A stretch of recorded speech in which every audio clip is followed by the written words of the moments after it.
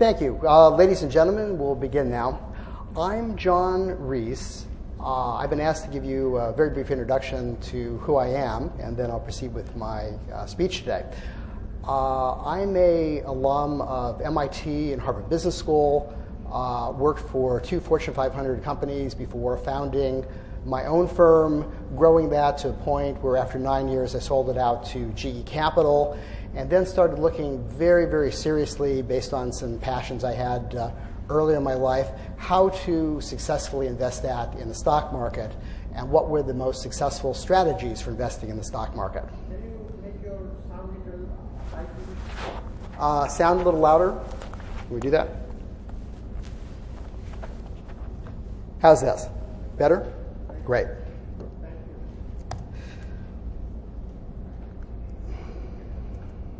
So before we begin, I wanted to ask the audience a few quick questions.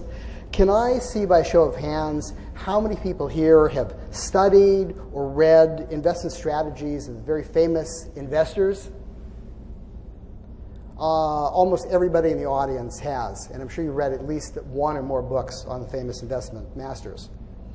How many people have actually tried to implement stock picking strategies but lack the discipline to essentially follow them rigorously? About half the audience.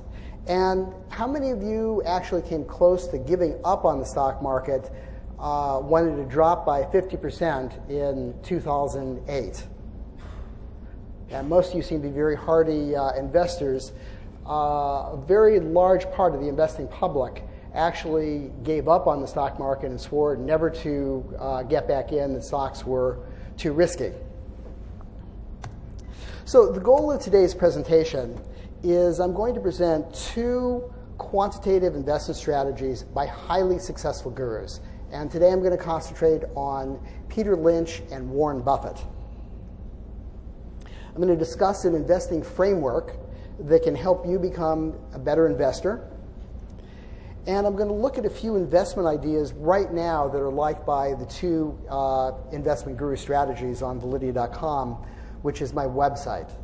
I actually have 2 companies. One, I'm the CEO of Validea Capital Management, and the second, Validea.com, which is a newsletter subscription service, data service for serious stock market investors who follow any of the guru strategies. So if you've read many of the guru books and you've decided you want to follow strategy and want to implement it, chances are I've already done that for you on Validea.com. I've taken care of all of the calculations for you in the number crunching, and allow you to just enter a ticker symbol and see what the gurus would basically have to say about that, and actually educate yourself on the process of what they would say, how they would go about selecting that particular stock.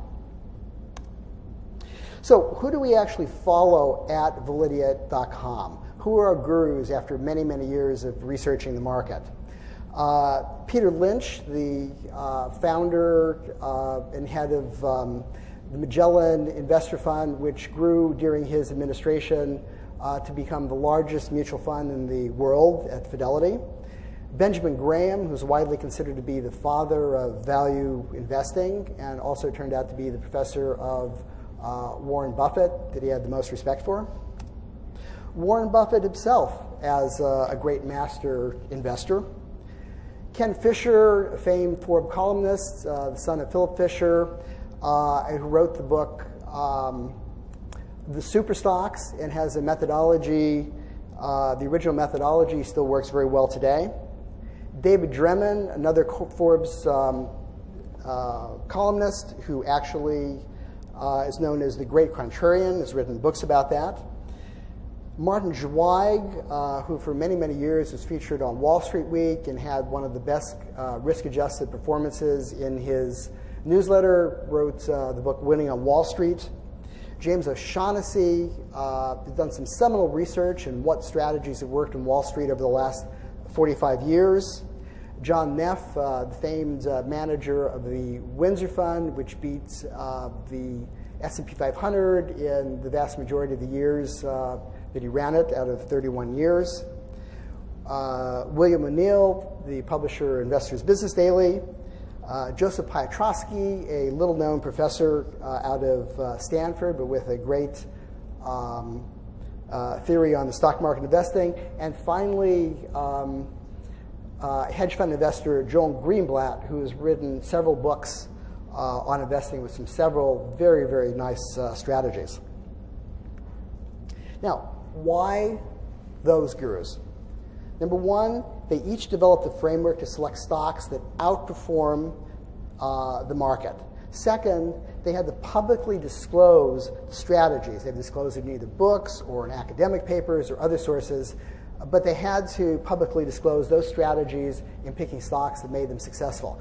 And third, the strategies had to have at least very strong portions of it that were quantitative in nature, that were really explicitly defined. They couldn't give vague rules in terms of how they went about becoming successful. They couldn't just say, look for companies with good management. They had to tell you what that is and how to essentially define